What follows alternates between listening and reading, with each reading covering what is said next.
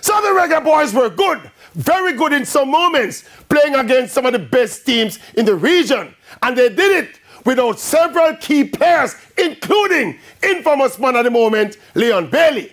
Now what this is saying, at the possible chagrin of Bailey, who says he's the man in the team, what these performances are saying is that the Reggae Boyz are beginning to play as a full professional and cohesive unit, willing to fight and perform professionally.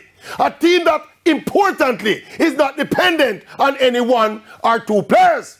That is an absolute positive for the team going forward into the big assignments later this year, including World Cup qualifying.